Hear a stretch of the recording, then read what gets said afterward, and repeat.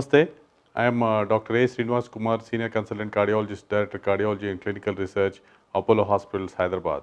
Welcome one and all to the 73rd Annual CSI Conference, and we congratulate Dr. Banerjee and Dr. R.K. Jain for a wonderful show. And we are equally thankful to all the colleagues across the country, in spite of the tough times, made it to Hyderabad and made this program success.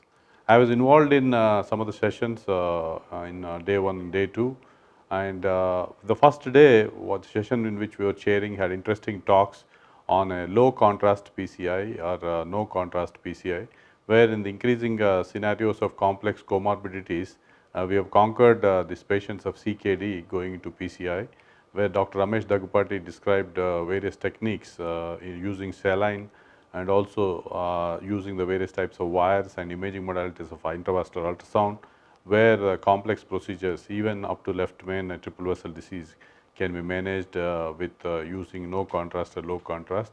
And recently the interest of imaging of OCT also with saline was discussed, and thus we have another interesting concept which is coming up with zero contrast and low contrast PCI, which was detailedly discussed in this meeting.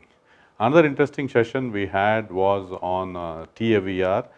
New interest has come to all the colleagues across the country now. This is an interesting procedure, life-saving procedure in severe heart failure patients who are elsewhere dying. Now with the 14 French catheter, through the groin we take the valve and deploy it there, and then patients immediately improve dramatically. And there are tips and tricks how to deal with this case scenarios were discussed. And Dr. Ramesh also told how to tackle this in a patient of bioprosthetic valve degeneration, where repeat surgery is risky, as we know. And then the Winnie Bappett's app of valve in valve helps us in selecting the valve size, and appropriately if patients are done well, these two patients do very well on follow-up. So this is another new modality of therapy which has come up for such sick patients who are erstwhile not fit for surgery. And we are also now wiser that with the TAVI picking up in our country, we do this procedure even for low risk patients. And probably in future a day might come where after a particular age like 65 years or so, the patient is not fit for TAVI, then only probably he would go for surgical aortic valve replacement. But we need to time the procedures of surgical AVR versus TAVR very well, so that in the lifetime the patient may need to undergo surgery only once, and if required maybe TAVR procedure can be done twice in his lifetime, right from 60s to late 80s. This was discussed about TAVR. What the talk I delivered was on an interesting concept of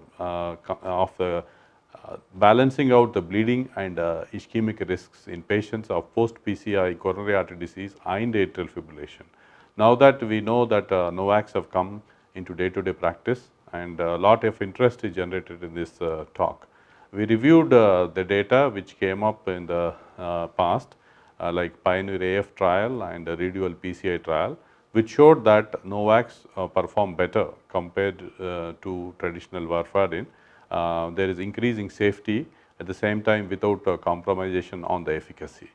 And later on, we also became wiser now that in high risk bleeding subgroup patients, even usage of this molecule could sometimes lead to bleeding. That's how we are gradually coming off to a concept of whether we can withdraw one of the dual antiplatelet drugs. And probably the data with master draft trial, which just got presented, showed that stopping aspirin in the long run, along with some of the resolute onyx clear trial and things like that, showed the stoppage of one of these DAPT drugs did not decrease the safety, but at the same time decreased bleeding significantly. That's how these patients were doing well on the follow-up.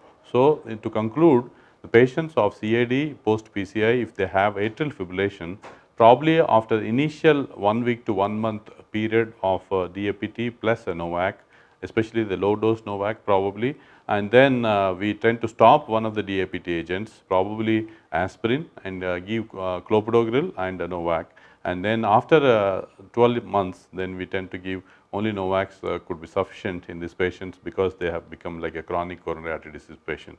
And the patients of chronic coronary syndromes, of the newer data of a low dose of rivaroxaban was also discussed in detail, and all the delegates appreciated this aspect of usage of these molecules even in chronic coronary artery disease. Thank you again. I congratulate CSI and thanks for the opportunity.